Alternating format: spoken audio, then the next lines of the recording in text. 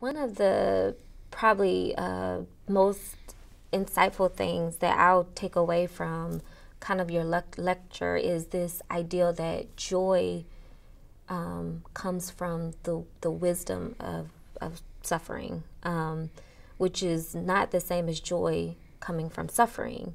I've heard a quote where it talks about suffering without meaning kind of leads to despair or, hopelessness.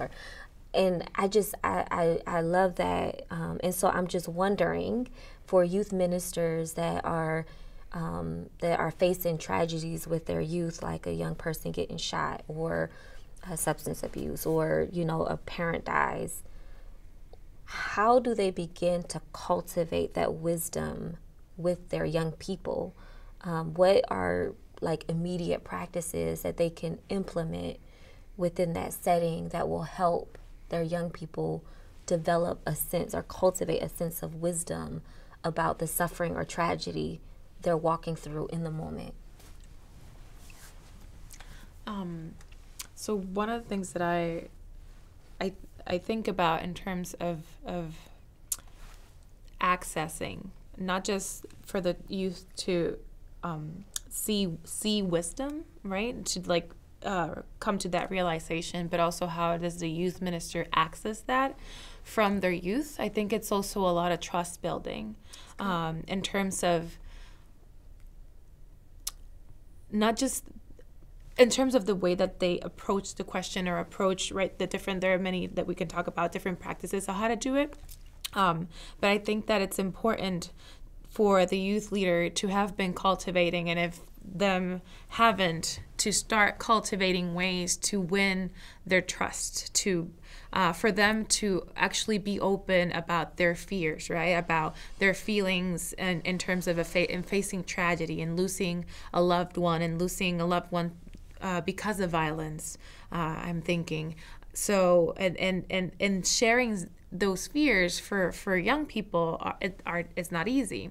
So for a minister to create a space where they feel that they're heard and understood, right, and then they can be real, it's very important in building that relationship. And I think it also has to do with personality, and also how prepared the minister is to address X or Y topic, because youth can smell fear, and they know that you're not ready and that you're not prepared, or that you don't know what you're talking about. So if you notice certain tendencies and certain practices or certain things that continue to arise in your community, I think that your duty is to research and to learn the context and to learn how to deal with it, and to know your limitations of, wait, this is absolutely outside not just my comfort zone but my knowledge zone. Like, I've never dealt with this. So it's part of being a responsible minister also, to see where their lines are, and to go research, go ask, or bring in somebody who would be able to work with them and deal with that. Because also I think that young people see that care and see that intentionality and see that commitment towards, no, we are a community, we are working through this together, and in that process of preparation, obviously, and it takes this is a lot of hard work. This is always a lot of hard work, but it's very rewarding and passionate work, and very important work. So in going into all this preparation and the relationship that you've built, I think that I would hope that in these practices of preparing oneself and these practices of intentionality, that they begin to see the wisdom that it takes to just begin to do these processes. So I mean, it's just, I don't know. Sometimes I see the scaffolding of things, and that's usually how I think. So seeing the layers, the things that you've begun to build. I remember teaching an introduction to the Gospels for a Bible Institute, and once I told them, like, I unveiled the big response for something, I can't remember what it was, that the students were just surprised, and then I'd like, wait, don't go to church and tell John about this, because you know we've gone through a process. And if you Right. just tell them this, they won't have a floor. They won't have where to stand. So it's that building up to, that either big revelation or that, moment of trust, that moment when youth come to you, or how to deal with them, and they eventually learn how to do the layers. They learn how to build up the wisdom out of whatever situation to get to where they need to be. But you need to build that floor. I think one way of talking about that is that all of the practices we named are basically practices of culture creation, creating culture.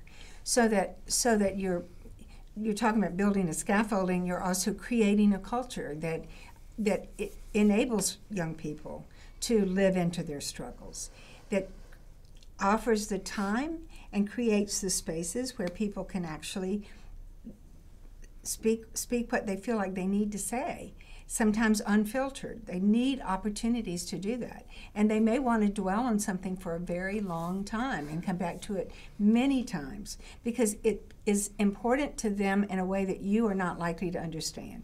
And maybe no one else around them understands. But creating a culture in which the invitation to share and to listen deeply actually is one of the ways of building trust. And it's also one of the ways of encouraging young people to live into their struggles, not just to try to get over it, but to live into them and to wrestle with them and to draw wisdom from tragedy and suffering, not to try to explain it away. So I think offering time, being present, and creating spaces is the best work we can do in creating culture. And sometimes the young people won't ever share anything personal with them, but they know we were there. And sometimes they will eventually get to the point where they share something that's really important to them that they want to share, but they need to make sure they can trust you or trust this group before they do it. So I think there are ways in which we can actually encourage young people to live into those struggles and to draw wisdom without imposing, here's what I think is going on. Let me explain. Let me tell you why death is not the end of life. When a kid loses someone who's dear to them, they don't want to hear that. Sometimes they do. Some kids do, but mostly they want to mourn. That's right. They have stuff inside they need to express, even if they don't do it in words. I think that's very, very important. Just the continuity of it, the continuity of going back as much as they need to, not as much as you need to. You might know it, you might understand, and that's I think also part of them realizing the wisdom that comes from them after you've set, the place and you've planted the seed. But that's such a very important key. Thank you, like that, seeing it through, not just answering it away. Yeah. And I also think that that's an important role for people who are leaders in youth ministry, whether they're youth themselves or lay leaders or clergy leaders. I think they can help create spaces in a congregation where the youth are not just feeling they can trust you, but they're feeling increasingly that this congregation is a community that we can trust. Or at least we know where we can trust. We have places we can go, people we can talk to. I think that's critical.